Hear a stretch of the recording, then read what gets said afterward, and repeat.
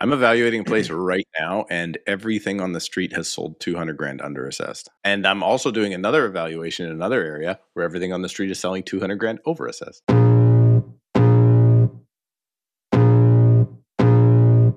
Welcome to the Tom Storey Show with Steve Karrasch and Tom Storey, where we discuss everything real estate or whatever else is on our minds.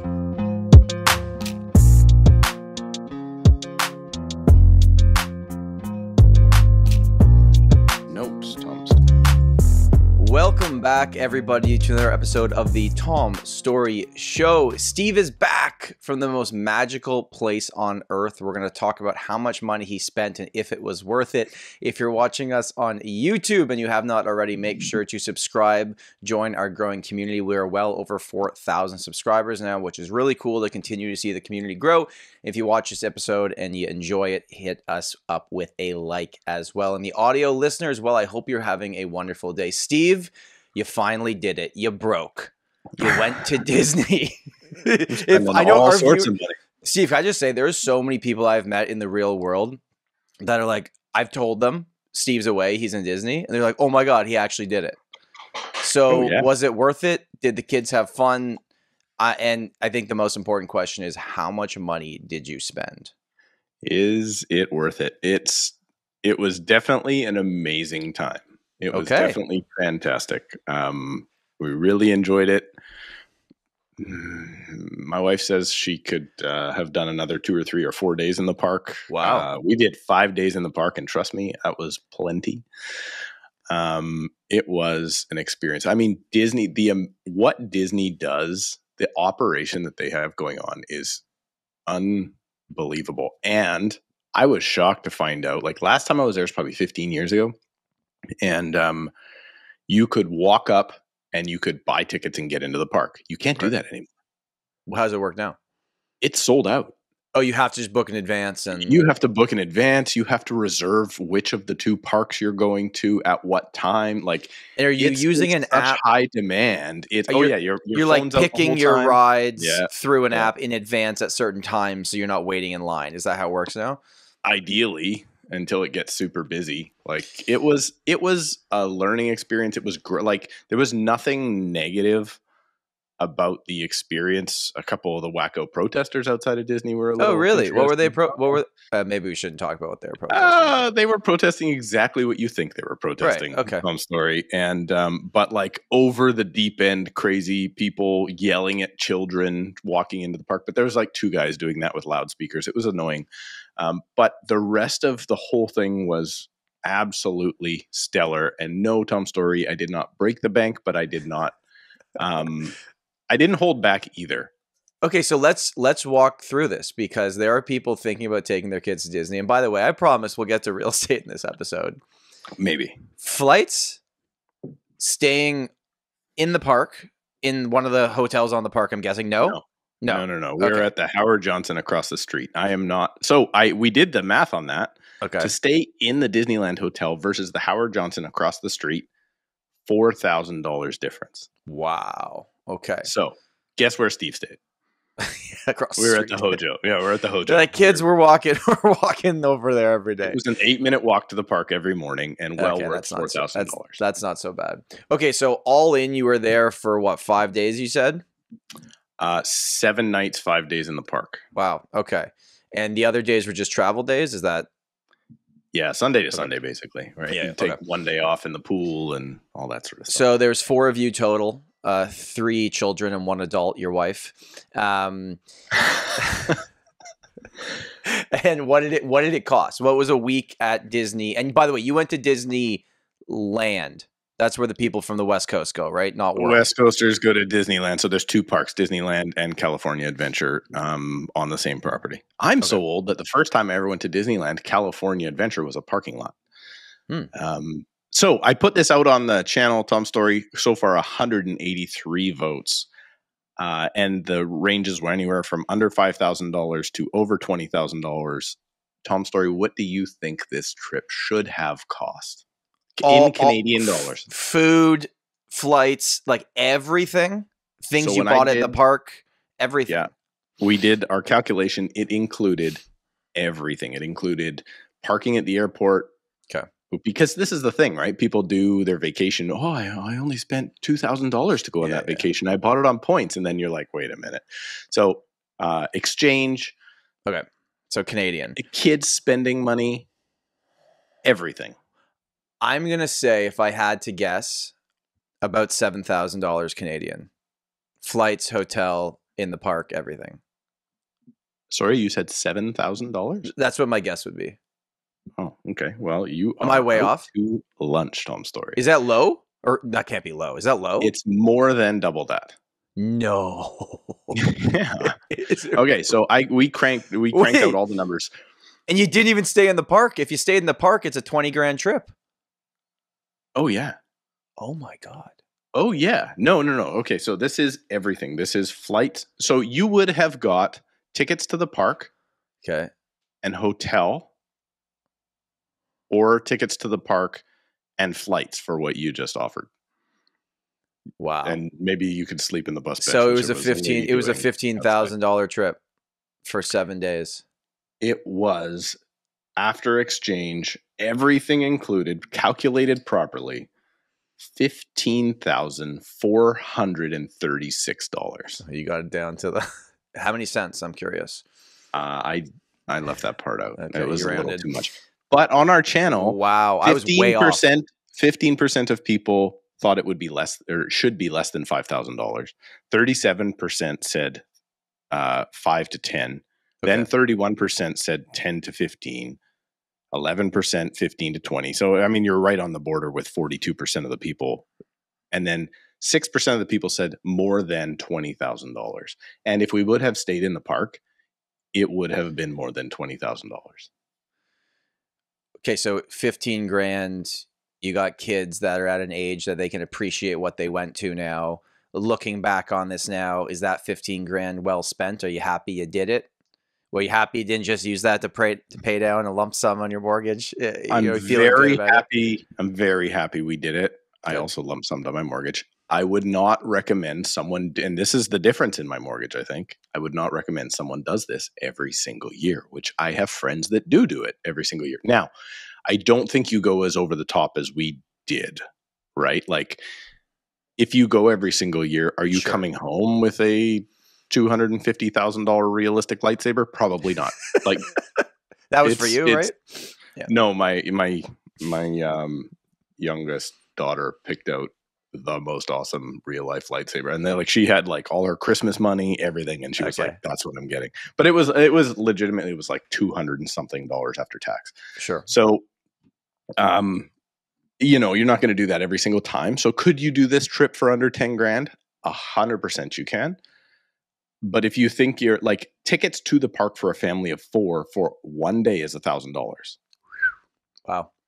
Did you book this? It's all through Disney? Or is there like an organization that will book it all for you? Was it was all a package, or you had to book things separately to keep the cost reasonable? We booked through a Disney specialist travel agent. Okay. The park and it was actually really cool because they actually walk you through like how to use the app, which you have to know. Right. It was pretty cool, but no, it wasn't like direct to Disney. Now I'm curious.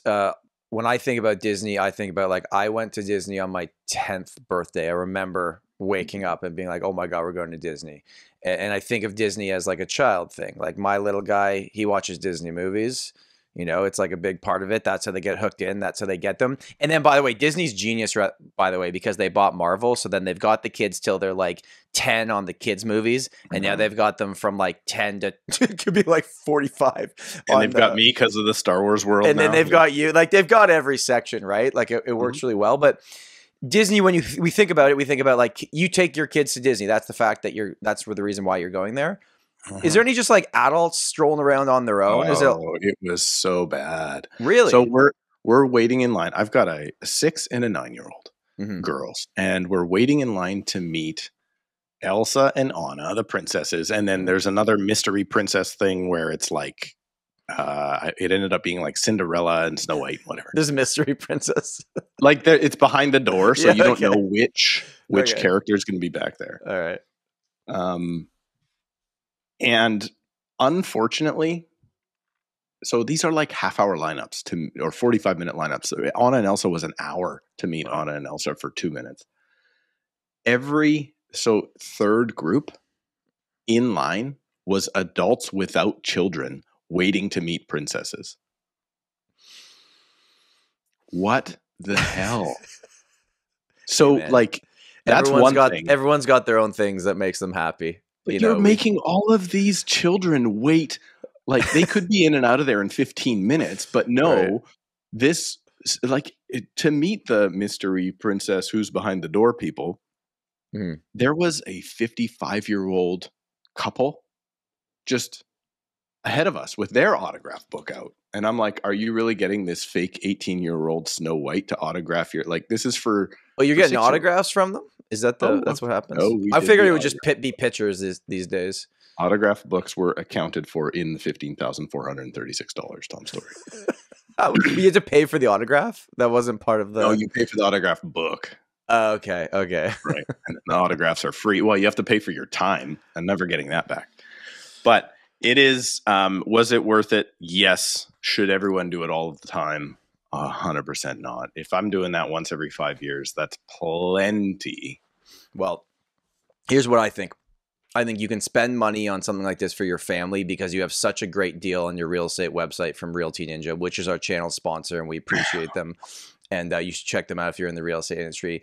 Okay, Steve, I'm happy you had fun. I'm happy you're not a grouchy guy today, and you seem happy about it, and your kids enjoyed it, and your wife enjoyed it, and you're not. It doesn't seem like you're resenting how much money it cost you. You're acknowledging it and saying, you know what, it was worth it. So it's nice for me to see you not be angry. We're going all out, Tom Storey. We got a little reno going on because everybody is so angry at the size of my TV when they come over. So we bought a new TV. We're doing the whole thing here, Tom. So you got me spending money. I'm gonna go out and get a 6.5% mortgage and just spend more. Don't do that. There was an article that came out from CBC, and it was based on Stats Canada numbers. It was from 2021 and 2022. And the headline, and here's like my beef with this, right? And we talk about this a lot in this show. The headline was basically, if you're renting, you probably have a lower quality of life than a homeowner. That was the headline, right? So I guess based on the questions they asked and security and all these other things and how they feel about everything, yeah, typically across the board, renters scored, I guess, lower quality of life. We talk about the pros of home ownership a lot, and I know we get some flack sometime that like we're telling people to invest in all these things. Like, no, like buy your house and own it, and like you have this pride behind it, and it doesn't have to go up in value, but you get to pay down your mortgage. And sure, on paper, maybe renting is cheaper over a period of time if you can invest in other things. And like, I get all that. Your home is maybe a liability. It's not necessarily an asset if you're living there because you're paying all these things and all the things could happen. But if I'm a renter, okay, and I read this article, this got posted everywhere. Am I now telling myself, oh, it's okay, woe is me? You know, I'm not supposed to have as good of life quality as people that own real estate, and I'm never going to get there. Like, it's annoying to me that great headline, great way to get clicks. But I look at this and I'm like, all right, I don't know. It's promoting the misery. Well, that's it. But I mean, it's definitely. But let's think about that. So I believe it was like renters report a lower quality of life than homeowners. Yeah. So they're asking people who rent how they feel, and then I believe the article went on to say something about, you know, obviously older folks, 55 and up, reported being even happier. And what does everybody do that's 55 and under? Well, that's because, you know, they're homeowners because they got into the market at a cheap rate. Sure. And that's why they're so happy. But I don't think that's what it is. I think that security. No matter when you bought a property, it was expensive in your point of reference. Sure, it's harder now. But they have got to a point where maybe they bought it 20, 25, 30 years old, whatever that was. Let's say they bought it 30, now they're 55. So they paid off that 25-year mortgage. Of course they're happier. Yeah. They have a sense of home ownership and pride and all that wonderful stuff. but they've got this weight lifted off their shoulders. When they're 65 years old, they don't have rent anymore. They don't have to worry about cracking that nut every single day. Well, these are the stories you see on the news that are really upsetting to watch, where there's someone that's older, 65, and they have to leave their situation. They have nowhere to go. And it's like, it's really hard to watch. And we've even had people in our comments telling us, like, I wish I had gotten in. I wish I had gotten in earlier because I had a good situation up to a period of time and then it was taken away from me. I'd be curious, like, so one thing you just mentioned was when people bought the property, they thought it was a lot of money. Maybe we should run a poll on this channel and figure this out, but maybe just let us know in the comments as well. When you bought your last property, at the time you bought it, did you feel like you bought it at its market value? Did you feel like you got a deal on it? Or did you feel like you overpaid at the time? Not what it's worth now, but at the moment you bought it. What about yours, Tom? Oh, I feel like I overpaid a bit. This episode is brought to you by Realty Ninja. Real estate agents, listen up. Realty Ninja has created over 9,000 Canadian real estate websites, and they are no joke. I've been using Realty Ninja in my business since they were a small little startup in North Vancouver. Tiny, dusty little office with old leather couch and all. But look at the ninjas now. Realty Ninja is the go-to platform for real estate agents in Canada. Websites are no longer a nice to have. They are a must. Your clients expect you to feature their listings in the best light possible. They expect you to go with Realty Ninja. The backbone of my real estate business is my website. I wouldn't pick any other company to host my website other than Realty Ninja. Don't believe me? Go to my website. Check it out right now. Go to krproperties.ca and you will see that it's powered by Realty Ninja and has been for over a decade. They have all of the features I need to grow my business year after year, including lead capture, mobile-friendly design, built-in SEO, and so much more. The best part of Realty Ninja is it's totally free to sign up, no credit card is required, and you only pay when you are ready to launch your new Realty Ninja website. And no, that's not it. Sign up today at realtyninja.com/Tom, and you will receive 20%, yes, 20% off of your entire first year when using Realty Ninja to host your real estate website. Their templates are super easy to work with yourself, or you can have the ninjas design something for you like I did. Not only is Realty Ninja the best product on the market, but it's also affordable. Listeners of this show know that I am as cheap as they come, and I've been using Realty Ninja for well over a decade now. Start your free trial today, and when you launch, save 20% using our link in the description below. And let Realty Ninja help you take your real estate business to the next level. And now, back to the podcast. Like where you are now, where you were before, like each property you've bought, do you feel like each property? There's only at the time. Try and go back in time and go, okay, when I was writing this offer, was I like, thank goodness I got this place for this price, or was I like, I'm kind of uncomfortable with this price? I'd say that there's been 2 uncomfortable moments, and then there's been 3 or 4 like I feel good about this. But the last uncomfortable moment, we paid $980 for a property that I lived in for 4 years and sold it for 1.3. But at buying it at $980, I did not feel good. Like, you know, even when I got the offer accepted, I was kind of like, you know, is this really, what else could I, like your mind starts wondering. The place I'm in now, it's going to take some time, I think. I'm going to do some renos and increase things just based on what I can control. But this was more like houses on the street never come up and I wanted it. But I would say the last two main places I lived, the day I bought them, I probably feel like maybe, personally, I feel like maybe a little bit, nothing crazy, but I paid a little bit more than maybe I wanted to pay. I don't know if that means that's what it was worth, but what I wanted to pay. Well, the last time I bought, so that was the condo. I wrote an offer where I thought this is before the market took off, but still early 21.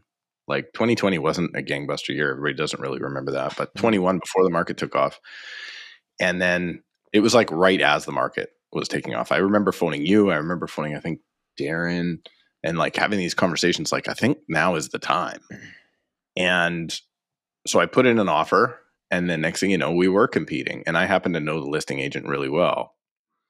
And he phoned me back after we put in our offer. He's like, you're competing. And because we know each other so well, and he knew that I was going to get the deal done, he didn't know the other agent. He said, listen, we are offering it to you, but at this price. And I was like, this was your investment property? Yeah. Okay. It's too much. I didn't feel like it was right. How much higher was it in dollars than what you wanted to pay? 10 grand. 10 grand higher. Okay. I mean, it wasn't a big deal, but I guess, but back then it was that property. I mean, my offer was $465 and they wanted full price, which was $475. Sure. So, you know, I thank goodness we did it. I almost didn't in the house we're in. For $1,000, I almost didn't buy the house that we're in because I already thought I was overpaying. Plus, when I bought this home, we negotiated the commissions out. Yeah, for sure. Because I represented myself, right, in the purchase. Not something I do in the sale, but in the purchase.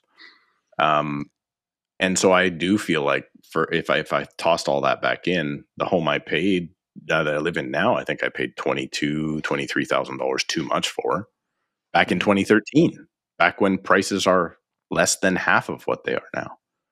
So I think people always feel uncomfortable, and that's kind of how you know. I mean, uncomfortable is when the seller doesn't want to sell for that little and the buyer doesn't want to pay that much. That's market value. Yeah, that's a good point.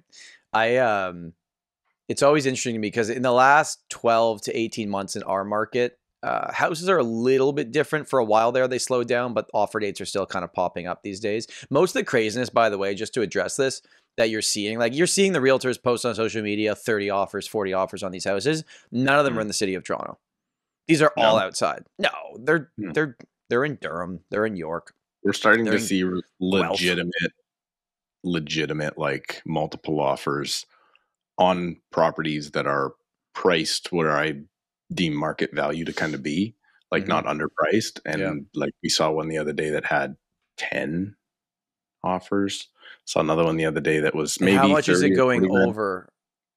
What if it was listed at what you thought was market and it got 10 offers? How much is it selling over? I don't know on that one because that one was so recent. It's not done yet. Not posted. Not past the buyer rescission period, that sort of thing. What would you deem? Sorry, go on. I was going to say we are seeing. We have seen some properties lately that are like they're investors looking to invest into multi-units. And my team is reporting like back to me because I haven't actually been in the properties. Like the living conditions are evident actually in these multi-unit places. They're student housing now with no actual written tenancies. No contracts. It's crazy. That like happens 4 or 5 students per. Like there's 3 units in the house.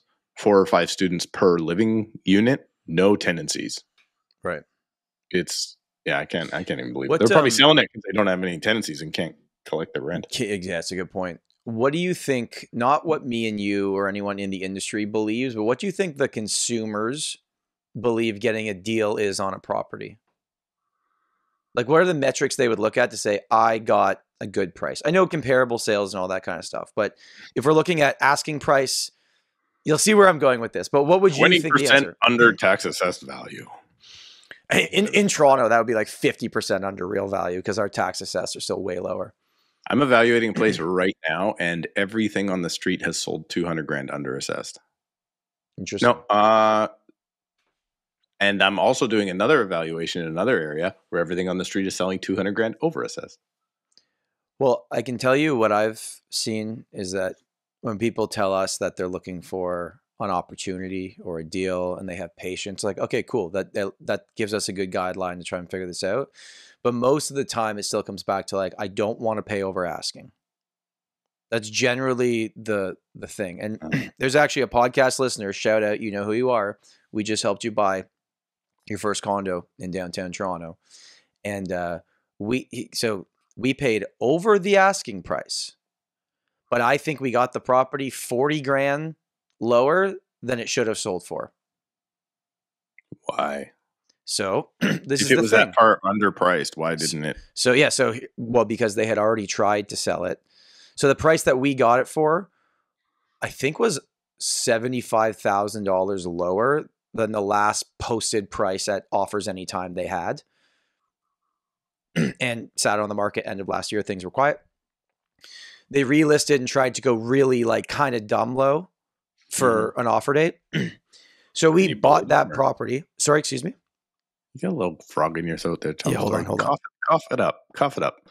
Come back with that. All right. I'm better. Okay. And we got this property. We paid over asking on paper. It will show as that this property sold over asking. I think we got it for a great price. If it was listed at the original price and we got 20 grand off asking, that would have been paying much more than we paid in this scenario. Does that make sense?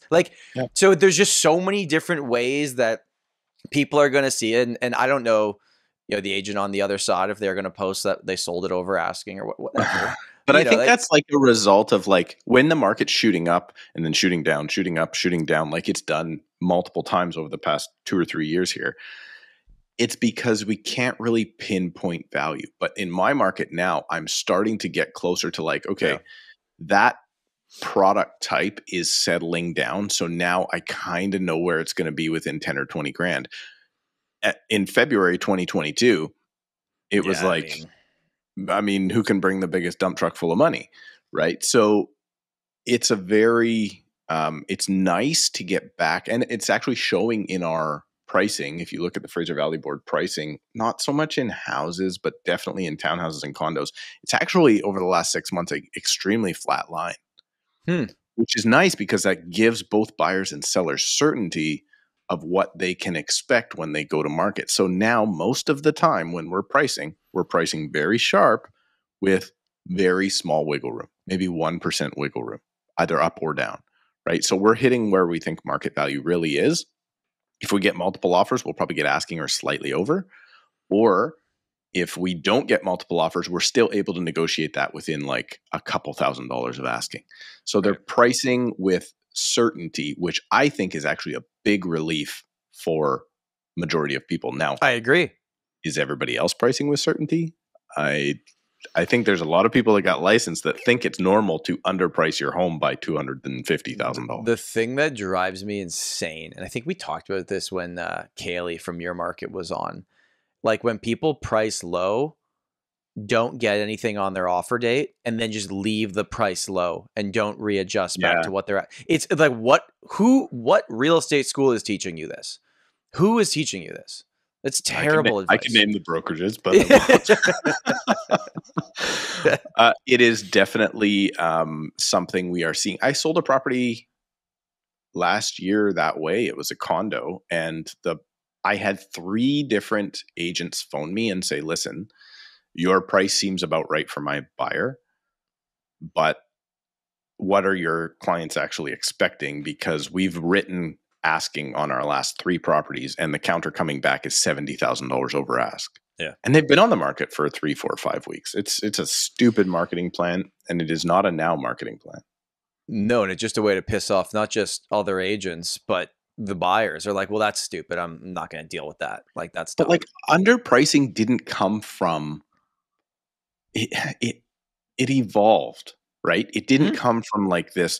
What happened when you were underpricing is, listen, I knew your place was worth, this is back in 2015 even, I knew your place was worth 5.25. So here's what we're going to do. We're going to put your place at 519, make it really attractive. Right. And then they started selling for 560 and you're like, oh, it's crazy. And then so you would continuously do that.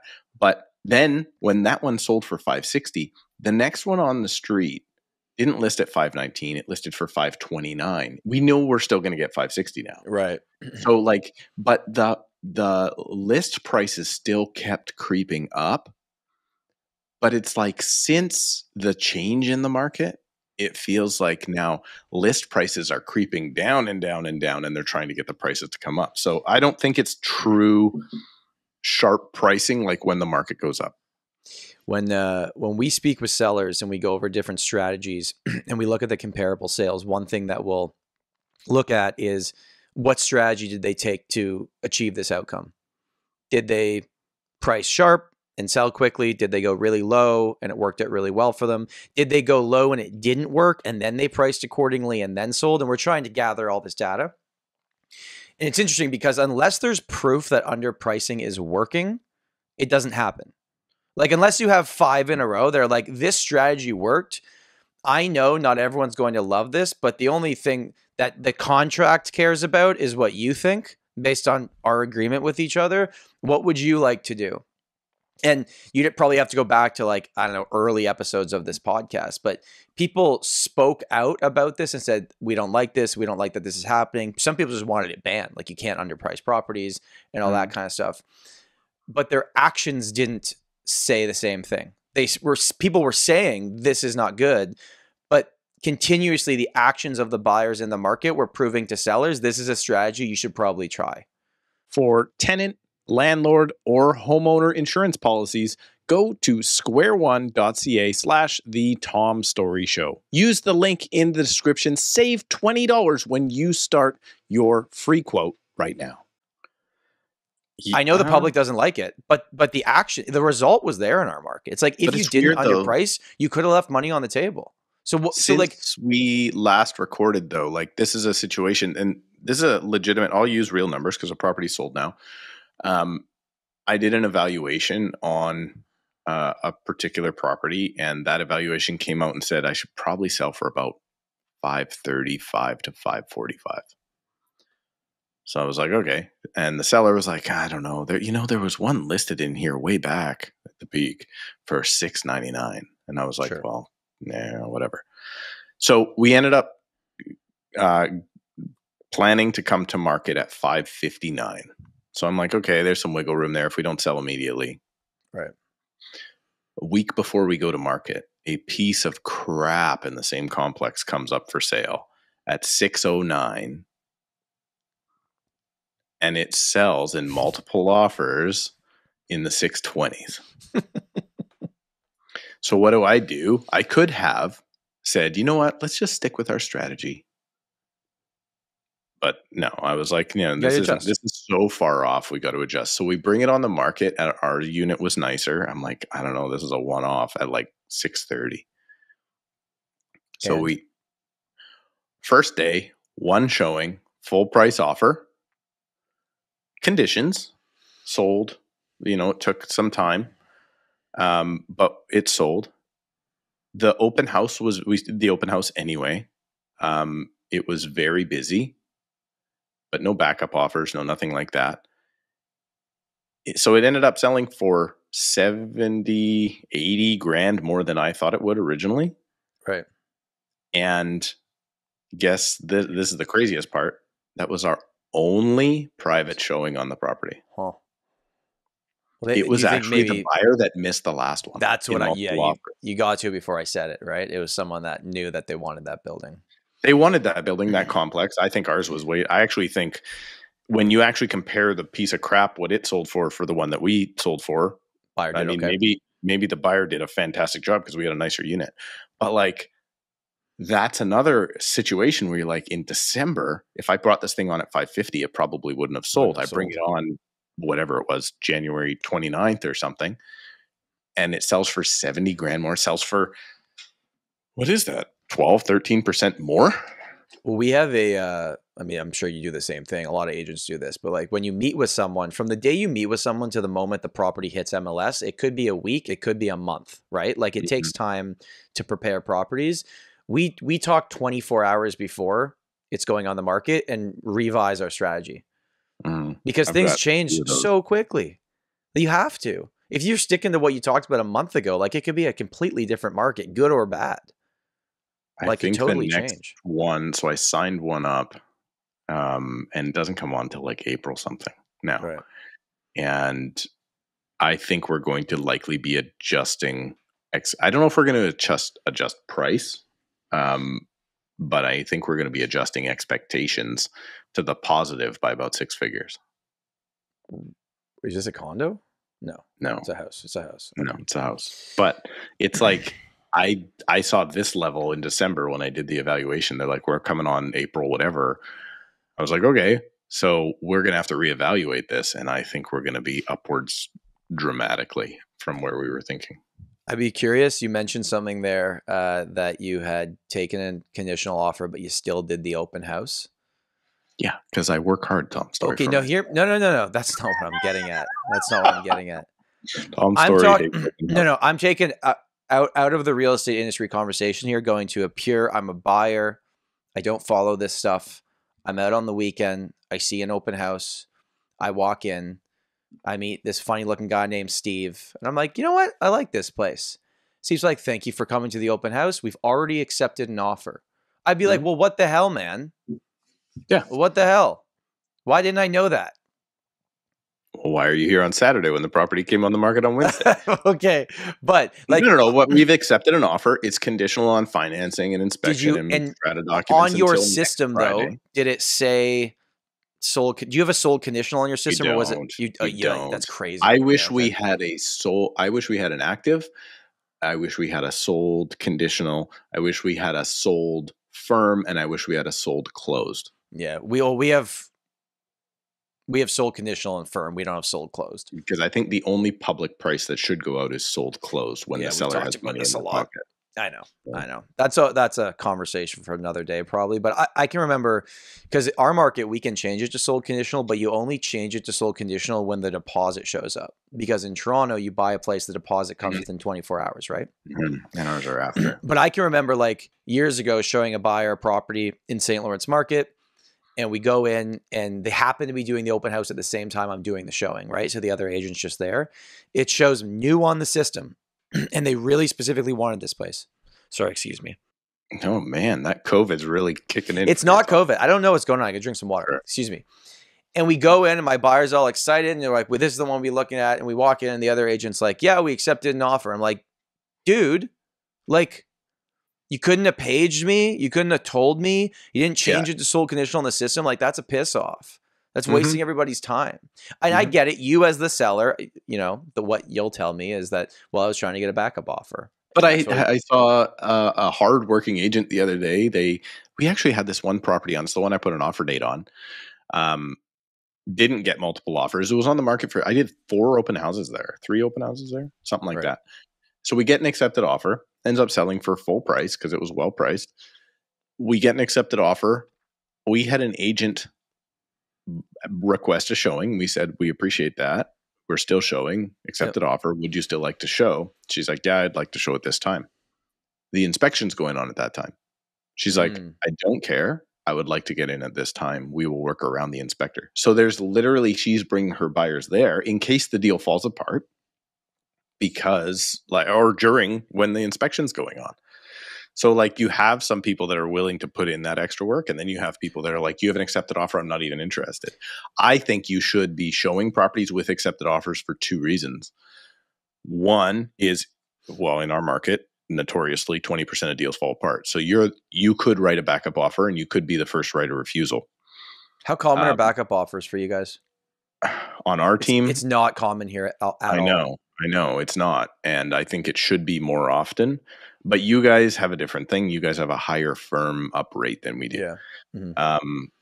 But at the same time, how good is it for education of your buyer to get them in a property and then be like, hey, just so you know, that one we saw yesterday, it finally firmed up. The conditions, inspection, everything went through. And here's market value. Right. Because now they're more prepared, as opposed to if they don't get in and see it, they don't really know. I mean, sure, they know online where market value is, but if they don't touch and feel the property and understand where you're at, it slows down the buyer's process. Yeah. I mean, like there's a period of time when we accept a conditional offer when we're waiting on the deposit that it still shows as new on the system. But any showing that comes in, we tell them, hey, you know, it's sold conditional. We're just waiting on deposit. If you still want to show it, you can. Once we switch it to sold conditional on the system, rarely do we get showings. Yeah. Yep. Rarely. That's just because you have, I mean, do you want to, if you got a very active buyer, do you want to show something that's got an offer on it? Probably not. But it also depends what type of market it is. If there's lots to look at. When I was a buyer's agent myself, the first time I took a buyer out, I would always try and book something that had an accepted offer because I want to show the market value. That's a good right? point. There's no guessing. There's no like, hey, what do you think this place is really worth? We're going to know what this one is worth so we can better judge those next ones. Or maybe you like it and we can write a backup offer. But a lot of agents don't like to write backup. A lot of agents don't like to write subject to sale. I love to do it all. Steve, I have some good news for you. Are you ready? Next year's Disney trip is free. Paid for by the Tom Storey Show revenue, which we are profitable now, Tom Storey. I cut you a check the other day. We are profitable. We're making big bucks over here. More important than that, inflation's under 3% again. Mm-hmm. It's at 2.9 for January. Okay. This is obviously encouraging based on what the December numbers where we jumped up a little bit. Does this change anything in your opinion on how this year plays out? I think we are going to see less rate cuts than I still think we're going to get 3. I still think we're getting 3. All of the big smarty pants thought we were. I don't think we are. I still don't think we're going to get more than 2 max. CIBC still thinks in 2024. I know, but just they still think we're getting 1.25% total cuts this year. Yeah, which CIBC? Would take us down to 3. Take us down. Well, all the banks are making projections that are usually wrong. But they're still coming out with that strong at this moment in time. So they think they think the economy is going to get so bad between now and the end of the year that they're going to cut to 3.75%. That's what they're saying. I think CIBC stinks. I don't think you guys are given the right. I mean, maybe, I guess that's a fun prediction, I guess. But like, how do you then quantify that? I'm sitting here going, okay, well, when are they going to cut? Remember when we did that with Nolan? When are they going to cut? I think I know. I'm sticking by what I said at the beginning. I think there's still going to be not necessarily, I'll say what I said at the beginning. I think June, July, and then there'll be one, is it an October date? I think those are my 3 predictions on 25 pointers. But I think a lot of people now are thinking July is going to be the earliest it could happen. I don't know. Did anyone think it was going to happen before the summer? I guess people did. I didn't think so. People thought April. Who thought that? But based on what? I don't know. But I guess it would have to get that. Here's the thing, though. Like, when you always have that idea of how close do we have to stick to the Fed in the States. And let me tell you, being there last week, it's not the same thing, man. Down there, and now I was at a vacation spot, so for sure. But it was ungodly amounts of people not like they couldn't wait to part with their money. Because they have a 30-year mortgage at 2%, Steve. It's not impacting them the same way it is here. That could be true. That could be true for a lot of them. It was jammed, and their economy, I don't think, and I think the numbers are showing that their economy is way stronger than ours right now, and their house prices have come down, and their interest rates have gone up. So, like, how far do we sway off of that? We do not need to stay, contrary to popular belief, I don't think we need to stay very super close to them. I think we can come down. But like you say, the housing is almost all of our inflation right now. If we took housing out, what would it be? Here's how the numbers break down. So of the inflation at 2.9%, 59% of it has to do in some capacity with housing. Mortgage interest was still up 27%. Like, of course it is, because you've raised the rates. Electricity, 11%, then followed by rental cost, home insurance, and property taxes. Those 5 things combined were 59% of the inflation. I mean, even when they cut everything, I would still like to see the overnight rate at 4%. This year or just in general? And for whenever. I think they'll get back to 3.5 at some point. Yeah, they're predicting that they need to be at, if inflation is at 2%, then there's no need to be apparently there's no need for your overnight rate to be above 2.75 or to 3.25. I don't know.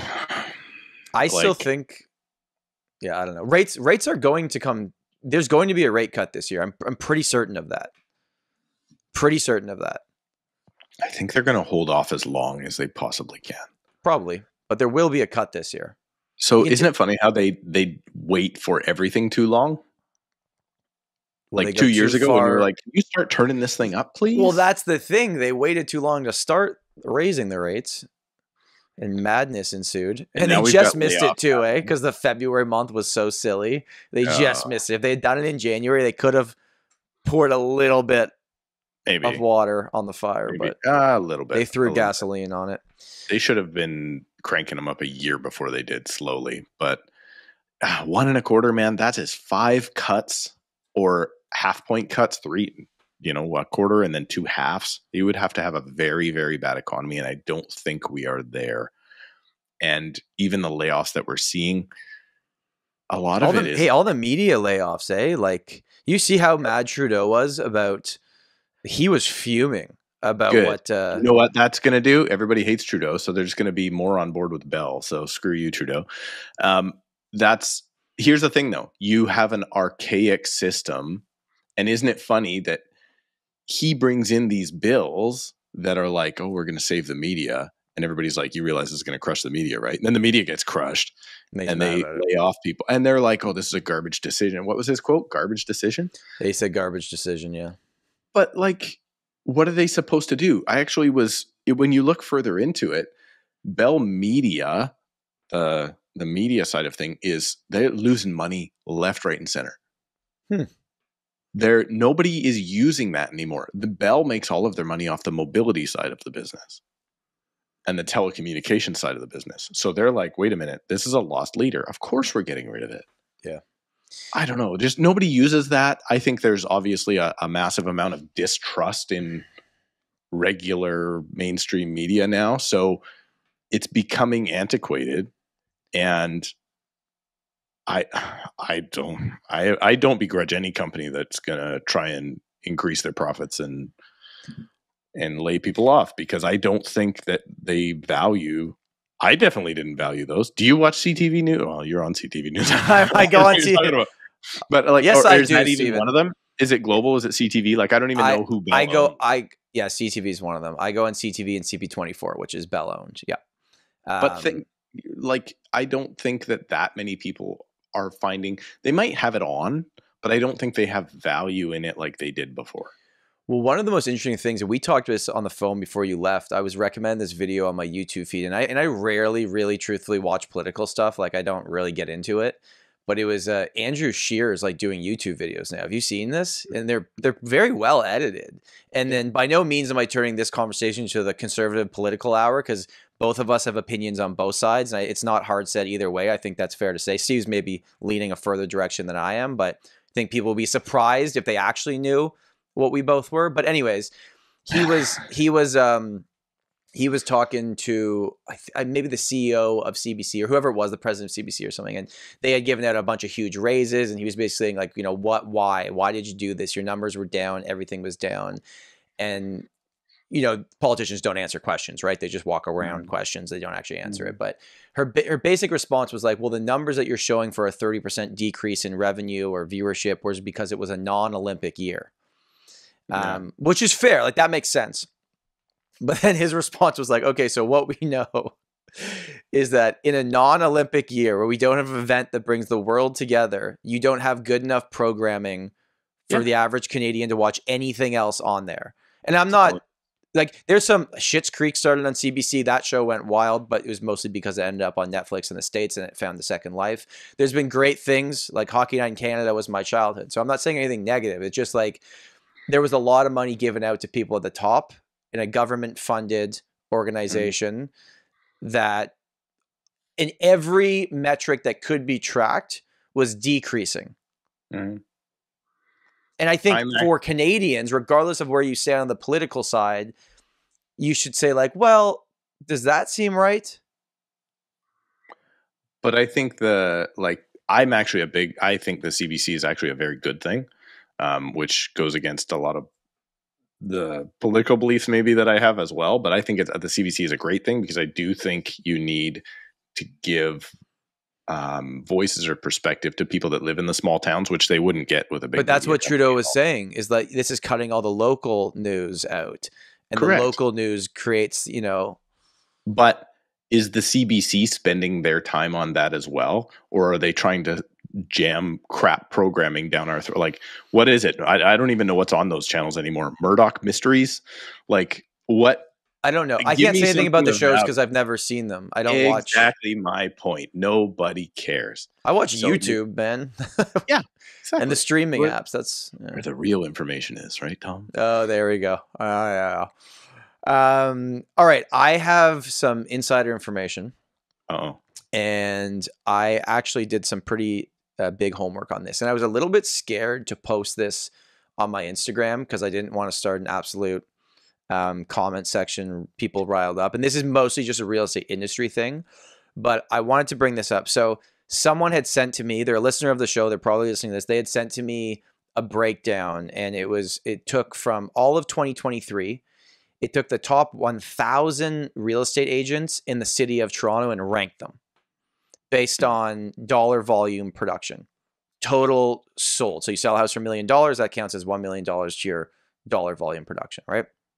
Okay. So I was just curious. There's a lot of noise out there. We run polls and we ask people what you look for in real estate agents, and brand is never considered, like in the polls that we run. Rarely. So I'm like, okay, I'm curious. How many of the top 1,000 agents work for the big brands versus the smaller brands versus the brands that are making the most amount of noise and they're growing the fastest? But are they growing the fastest in numbers, or are they growing the fastest in production? And the wildest stat out of all this is the agent that was number 1,000 on this list. And this is just City of Toronto. This is not GTA. This is if you paid double land transfer tax when you bought your home, you bought with an agent in the City of Toronto. Okay. Number 1,000 agent, to get to that spot, they did about $5 million in sales volume.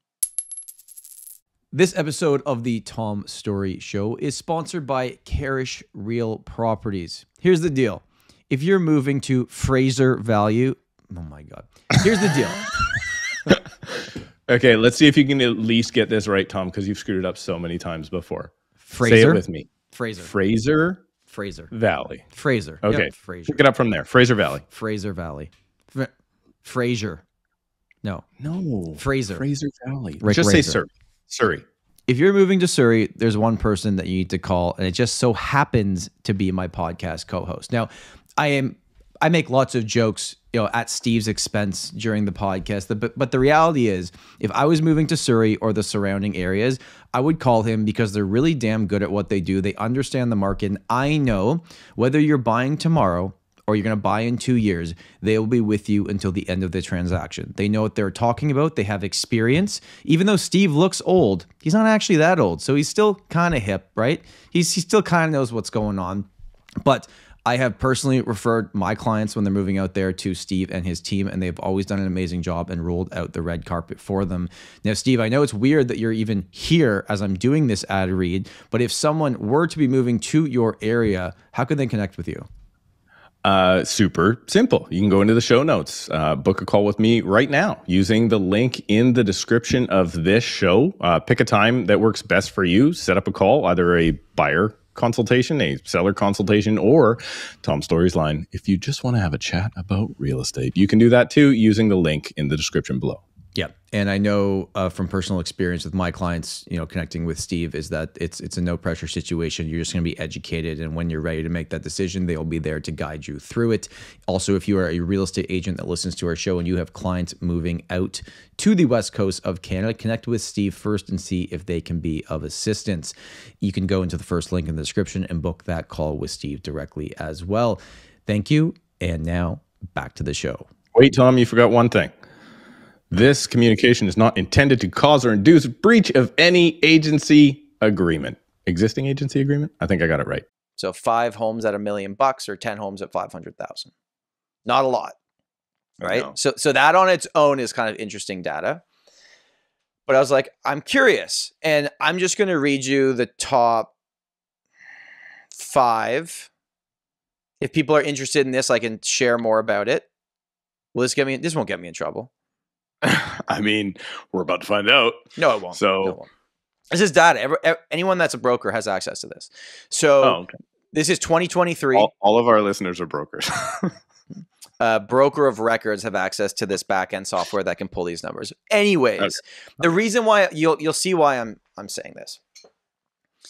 In the top 1,000 agents, 239 of them on that list. So over 25%. Can you guess what brand they were associated with? They were Remax agents, yes. Next, Royal LePage. And I don't know what the number is, but next, Royal LePage. Royal LePage was number 2 at 163. Okay. Home Life was number, but then here's the drop off that's interesting. Home Life was number 3 on these numbers. And this is how many agents they have in the top 1,000. Okay. This is Home Life had 44. Keller Williams had 43. Sage Real Estate, shout out to Sage because they're a smaller brokerage with not big numbers, but they have producers. They had 35.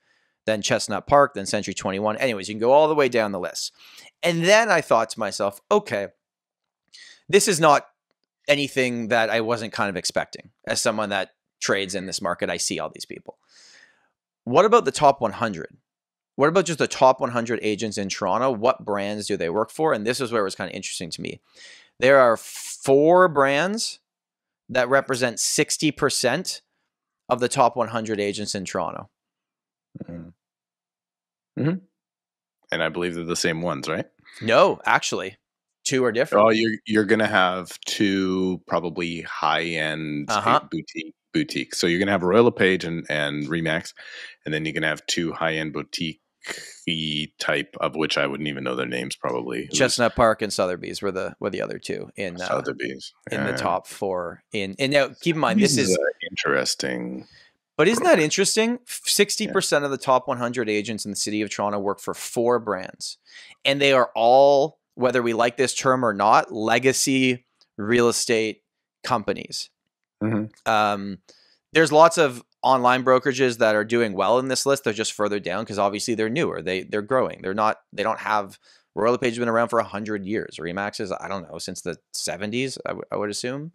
Late 70s. But it's interesting. And the reason I bring this up in the podcast is I know we have agents that listen, and this wouldn't really be surprising to them. But for a consumer, because we've been asking you guys, do you even care who your realtor works with? And typically the answer is no. But it is interesting to see that people, and it doesn't mean because you do the most amount of business that you're the best option for you. That's not what I'm saying. But the numbers are the numbers. And I haven't heard anyone actually break it down like this before. And I thought this was pretty interesting. Do you think if you did that for your market, it would be similar in terms of not the specific brands, but percentage wise, who's kind of doing actually all the business? We actually get that. So one of the things our broker does in the monthly meeting is show with like the local brokerages around us who's got what market share. And so we actually do get to see those. And I mean, thankfully we're growing, but yeah, it's the same guys every single time. I'm actually thinking that some of those, particularly maybe even Remax, is shrinking now. It seems to be the old guard where we are. Like when I was coming up a while back, Home Life was huge compared to what it is now. They're still pretty big in our market. They're here, but they're not what they were. And I do feel like Remax is fading. I feel like Royal LePage is even still coming up. Well, you don't have to say that just because I work there. You can. No, they're in your market is what you're saying. Yeah. Royal LePage is getting bigger, I think. They've taken over some brokerages and things like that. So I don't know. It's always shifting. The disruptors are there. I don't know if they're really disruptors or not. I think a lot. Well, they haven't yet disrupted sales volume. Yeah. I just think they're going to be fads. The online, the newer stuff. I just really do. There's nothing there that shows staying power to me. It right now it shows this is the new thing. And there's obviously most of those models come with some sort of other revenue for the agent. Sure. And that's why I think they're going there. I don't think that those online brokerages would have uptake with agents if they didn't offer the second stream of revenue. There was like a miniature war that broke out online based on a comment that was made at a real estate conference. And we're going to leave all the names out of this, but everyone knows what happened.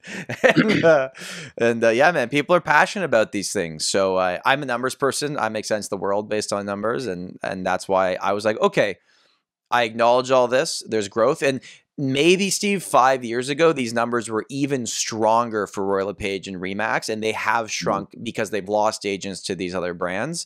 But still, as of right now, they hold the most productive agents in the market. So I was talking to a managing broker outside of my brokerage, and he was saying that he loses 3 agents on average per month to an online brokerage. And he says 1 out of 3 comes back within 3 months. But you still lost 2 agents. Yeah. He still has to recruit. I mean, I don't know what the regular turnover is anyway, but he's like, and it's probably because these guys aren't doing as much, so they want to go to a super low fee brokerage. Probably. Yeah, that makes sense too. Yeah. But he says a third of them within 2 or 3 months are like, there's zero support over there. I'm coming back. So, well, we have to have someone on to rebut that. We've had Brad McCallum on the show, who's one of my favorites, but we didn't really get into the brokerage talk on that episode. That was just about why Calgary is still selling for so much money, and it's just rising up there. By the way, I didn't realize in our last episode, was I the only person in Canada not aware that Winnipeg had the most, it's like the mosquito capital of Canada? I didn't know. Did you know that? But I've only heard that you. I've never heard that. If you park outside, you run from your front door to your, like, at certain months of the year. Just wear one of those nets. The mosquitoes chew your ankles like dogs. That's what I've been told. I didn't know that at all. Okay, I want to wrap this up in a way that is just thrilling for the viewers. Okay, so we're talking about something. Are you gonna take your shirt off, Bert Kreischer style? No, I'm not. We're gonna talk about Steve's. Do you want to talk about your mortgage? You want to save this? Because I have a story I could talk about parking. If you want me to go on a rant.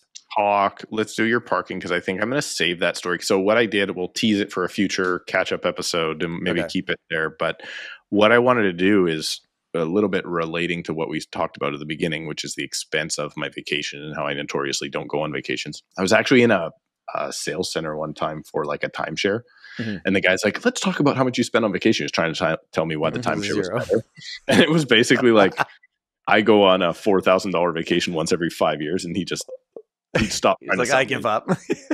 But what I wanted to do is I wanted to show, and I've actually crunched the numbers about what I bought my home for and how much I've used that money that most people do spend on vacations probably, and other things like car payments, which I don't have. And then how I've done that to pay down my mortgage faster, and where my balance is today versus where it would have been should I have not done any prepayments. And I've got all that math done. But yeah, I think that will be like that'll be like a 10-15 minute segment. So let's save that, because I think that'll be interesting.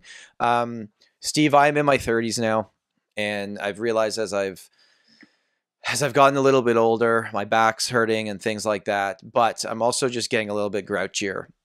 You've been rubbing off on me a little bit.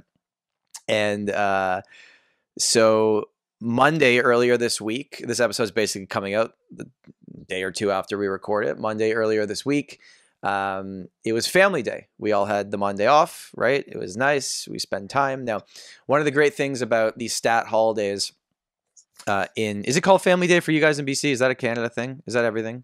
It's not a Canada thing, but we do have it, and it's now on the same day as Ontario. When they first brought it out, we were on a different day than Ontario. All right.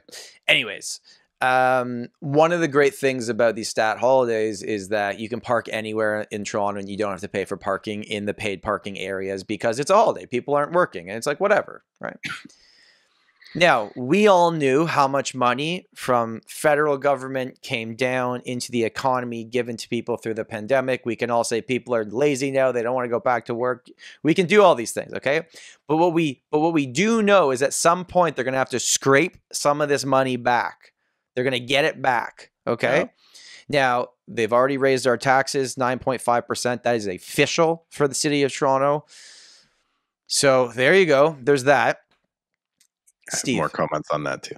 I know. Well, let's save that. Let's save that. On Monday, Family Day, as a family, my parents, my wife, my sister, my kid went out for dinner in downtown Toronto. Okay, and I was aware that this was coming, but you can no longer park for free on stat holidays in the city of Toronto.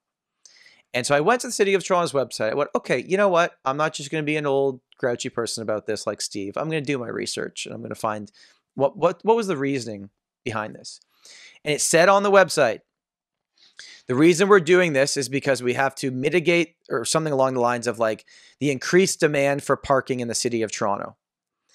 So I took out my phone, I parked my car, I paid for parking, which by the way was $20 for 3 hours. Ridiculous. From the city or from Green Pea, which private? No, Green Pea is the city. And Green Pea. it was also like super downtown. It was like in the middle of the because our parking here smells like green pea. But anyways. So I park my car. I see two other people that are parked on the other side of the road, a parking guy giving them tickets. They weren't at their car, or would have like told them like, watch what's going on. They both come out, they look at it like, and they're both like, what the hell? Like they had no idea this had changed.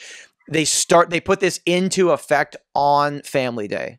Mm-hmm. It's like, hope you have a great Family Day. Also, if you go out and try to have dinner with your family and, you know, help our economy and our restaurants and things like that, you're gonna have to pay for your parking today. Steve, I took out my phone and I said, hey, I'm downtown. I'm in the middle of the city. There's increased demand for parking. I just had to pay for parking on a sad holiday. I just want to show you how many people are parking. And I was in the middle of downtown, the most crowded area you could have been in. It was empty around me. Nobody else was parking. And then the next thought is, well, if they're not going to park on these side streets close to things, what they're then going to do is going to try find 1 hour free parking on streets with houses and take away parking. So I'm not sure really what my end goal of this conversation was, but I'm just a little bit frustrated. I feel like we're just getting grabbed at from every direction. Of course. And $20 makes no difference for my life to take my family out. It doesn't matter, but it's not the point. It for sure is the point. But yeah, it is a claw on everything. I mean, I think it's funny. Your guys' tax went to 9.5%, and 2 years ago, Surrey's went to 12.5. Our property taxes went up 12.5, down from the proposed 17.5. Wow.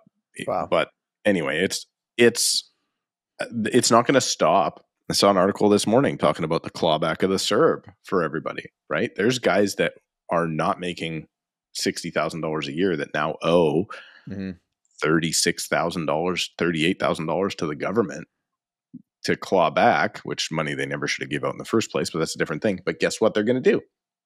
Do you know, actually I looked at this because I was wondering for my own tax reasons. Do you know what the, I guess it's the CRA charges for interest? No, I don't. What? I'm sure it's not pretty. Right now, it's between 8.5% and 10.5%. Oh my God, they're like a private lender. They are the biggest of private lenders. They are the public lender. And yeah, so all these people are going to get hooped, and the taxes are only going up because apparently we need more taxes. Because Justin Trudeau just came out here yesterday or day before, gave apparently $2 billion to fund housing, government built housing, which I'm not a big fan of. It's the spending doesn't seem to stop for the government. They don't seem to understand that the more you spend, the worse it's going to get, and they have to do things like parking on holidays, on weekends. Are they doing weekends now too? Oh, weekends were always a thing, man. Okay, so it was just holidays were off before. It's Sundays. I think this was a church thing. It was like Sundays parking is free until 1 p.m. I believe that's still a thing because people that went to church were complaining that I shouldn't get a ticket if, all that kind of stuff. I believe that's still in place for Toronto. Sundays you're good till 1. But after that, you're paying for parking. And Saturdays, 100% you're paying for parking. You know what's actually really crazy is pay parking at hospitals. Well, I mean, that's very normal in Toronto. I know it's normal here now too, but it's not right. I don't know. Let's tax more and see how that goes. That was fun. Always enjoy a good catch-up episode. Steve had a good vacation. We're happy for him. He spent 15 grand. Okay. Wow. $15,436. Inflation's moving in what looks like a good direction, and there's likely going to be a rate cut at some point this year. When? I don't know. I'm not going to tell you. The big banks think they're going to be way more aggressive than me and Steve think they're going to be, but who the hell knows what's happening? We didn't really even, which we should have, talked about the market in this episode, but like February numbers are going to be stronger than January in Toronto. It's been a very solid month so far. Things are moving. Things are happening. Not everything, but, even I listed a condo the other day. I got 2 offers on it in 3 days and sold for asking price. And, it certainly wasn't like that. Listed another one the other day. I've had 5 showings in the first 3 days. Activity is starting to show up. I don't think it's going to be there in prices quite yet for condos, but houses are back. They're selling. Next week, let's start off with the conversation of if we do come down 1.25%. What would it mean for the market? What does that do to the market right now? Okay, I'll put it in my notes. That is cliffhanger till next week. Same bat time, same bat channel. Thank you for watching. Thank you for listening. If you've made it this far and have not already, make sure to throw this video a like, subscribe to our channel if you're driving in your car. Well, I hope you have another podcast you can listen to after this, or I hope you're close to your destination. Thank you for Realty Ninja for sponsoring this episode. And Steve, final words, please. I only put on 3 pounds. Hey! 4 corn dogs. 4 corn dogs I had while I was there. They were great. 4 corn dogs equals 3 pounds. No, I also had a lot of other stuff, but okay, we'll wrap it there. Thanks everyone for watching. Thanks for listening, and we'll see you next week. Bye. 30,000.